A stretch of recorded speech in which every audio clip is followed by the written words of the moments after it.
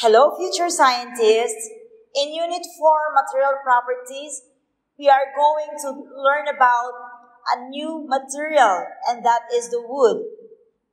And we will discuss about its property and identify different materials made from wood.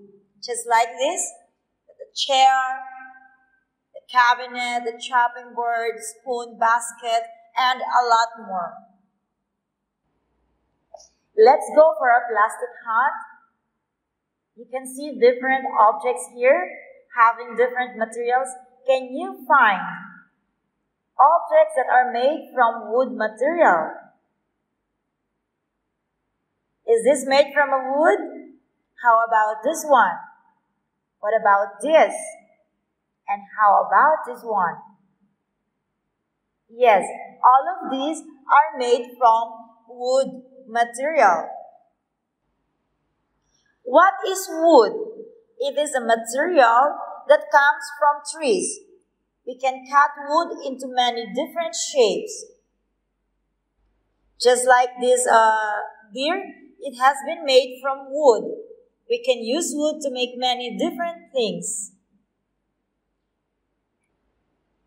And wood has a rough and smooth and bumpy texture. We already learned about plastic properties, and now we are going to compare the wood and the plastic. Okay. For wood, it is excellent fire resistance. Plastic, poor fire resistance. And when it comes for the stain, okay, wood has a very good resistance for stain, meaning the dirt and all. But for plastic, it is a poor stain resistance. When talking about durability, wood, it is excellent as to compare with plastic. And wood also is very resistant to slipping as to compare with the plastic. And also, the plastic, it has a poor heat dissipation, unlike the wood having a good heat dissipation. Now, let's complete our workbook, page 50. You are going to find objects that are made from wood. Then you will draw here.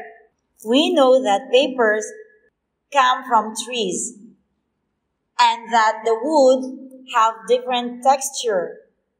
It can be smooth, rough, and bumpy. But are all the textures the same?